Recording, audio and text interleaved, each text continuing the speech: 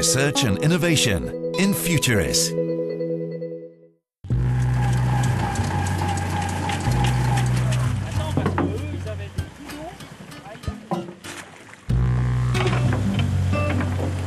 It's an eerie night on the Loire River in western France. We're on the trail of a mysterious fish. The boat isn't moving at all. The current washes the fish towards the net. The net narrows progressively and the fish are trapped inside.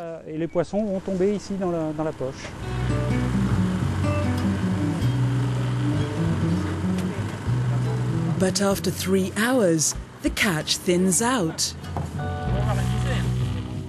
For the last 2 or 3 years we've noticed stocks diminishing.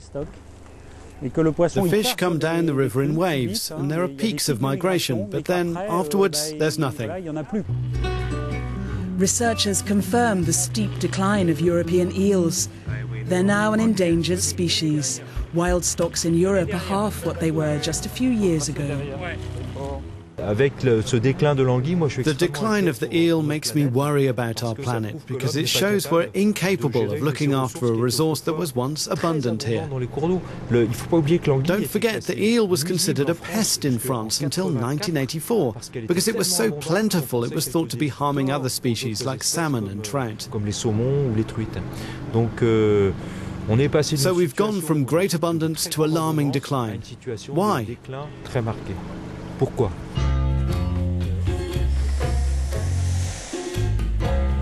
EU scientists are trying to answer this question through researching the eel's biology and curious migratory patterns.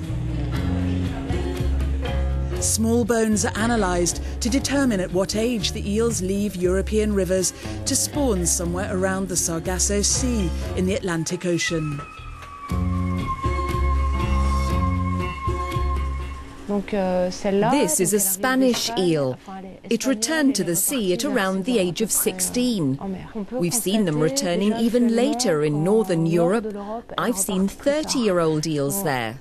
The explanation is either that pollution forces the eels to leave earlier or a change in water temperature. That's what we're studying.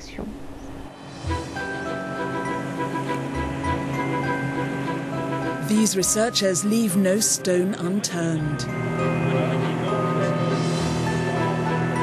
Scientific fishing starts early in the morning, and the task is far from easy.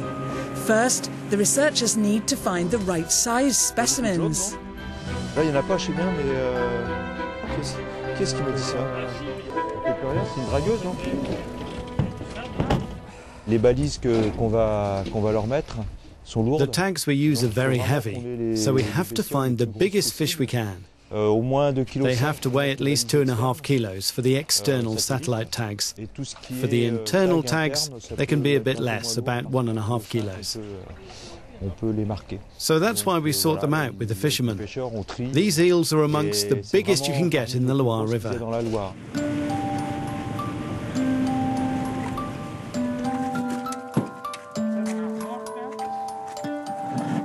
The animals are measured and weighed. Their eyes and skin are also studied and catalogued.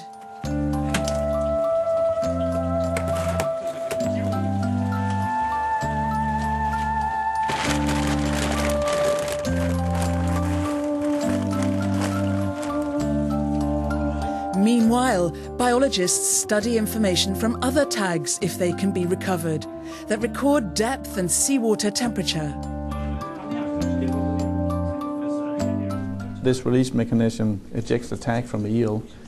This is buoyant, so it rises to the surface and hopefully drifts ashore. And on the tag here is a reward message and an address for somebody you can contact and give the tag back, and you get a reward for it. And we get the data.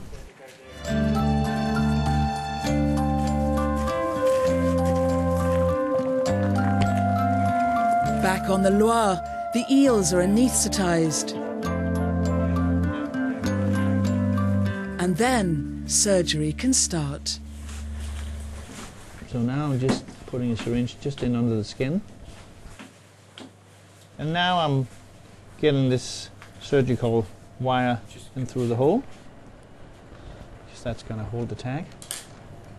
Now we are attaching the tag to the wires. And again, closing up, so it won't come off. This tag will stay on for about 2 months.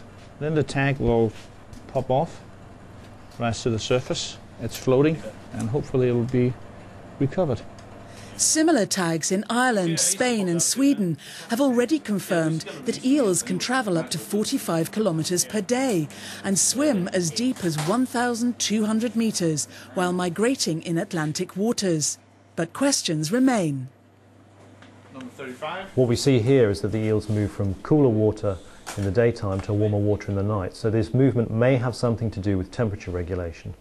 It may also have something to do with the way that the eel senses where it is in the world, and these large vertical movements enable the eel to detect where it is using the strength of the magnetic field of the Earth. So it assesses the relative strength of that in shallow and deeper water, and thereby works out its position.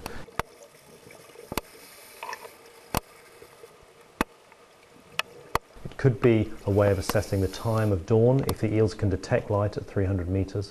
Because at that depth, really, virtually all light is extinct. It's almost total darkness down there. So we don't really understand why the eel is doing this, but clearly it's a really fundamentally significant behaviour. And by understanding why the eels behave like that, we might be able to understand the impacts of things like pollutants, disease and parasites, if it makes the eels less able to do this, or if it takes them more energy to do this. Tagged eels are ready for their journey of around 5,000 kilometres to their spawning grounds. It's a journey that researchers hope will provide plenty of scientific data, not just to ensure the well-being of the fish and the future of the food market it feeds, but also for the sake of ecosystems all over the Earth.